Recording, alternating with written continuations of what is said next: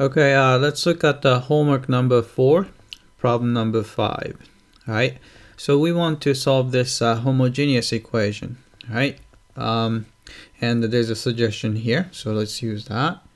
Alright, first we need to make it look like a homogeneous equation, so we have to divide it through by x. Alright, so you will get dy over dx is equal to, right, so y over x and plus 2. Right, so you're gonna divide it through by divided by x. So when you put over x inside the square root, it becomes 1 over x squared. Then you have xy. So by canceling x on top and one of the x down here, you can see that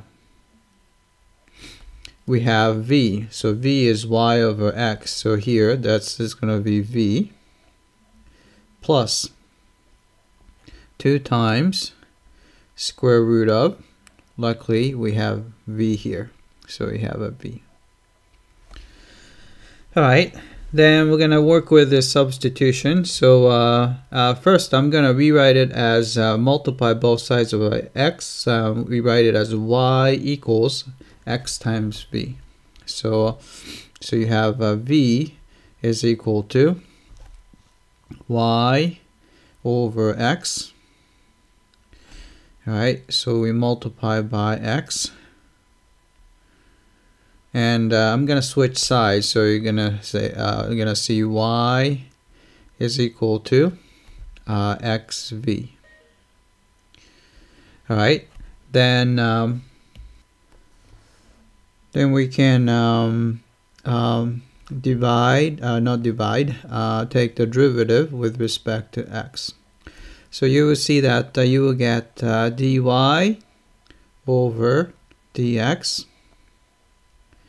Alright, then we have to use power rule, because you can see you have two things. So here's the first guy, here's the second guy.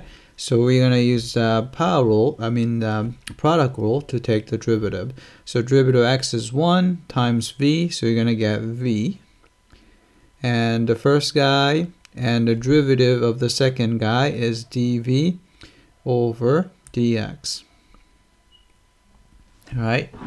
Then we can set these guys equal to each other, because dy over dx is supposed to be equal to v plus 2 square root of v.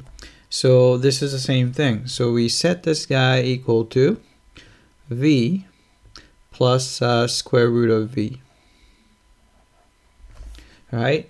Then we can do cancel. There's a v on this side and there's v on this side too. So we will get this equation. So I'm going to go down here. Alright, so you have x times dv over dx. There's no y anymore. And this is equal to, square root of, sorry, I messed up somewhere. I forgot to put 2 here. So it's a 2 times, right? So it's a 2 times square root of v. Right? Again, once you get there, this is a separable equation.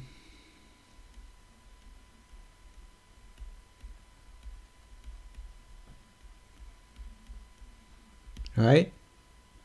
So we should probably put all the v's on the left hand side and all the x's on the right hand side, then solve that separable equation.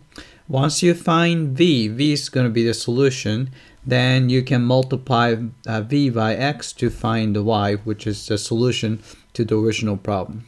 Alright, that's it. I hope that this will get you going.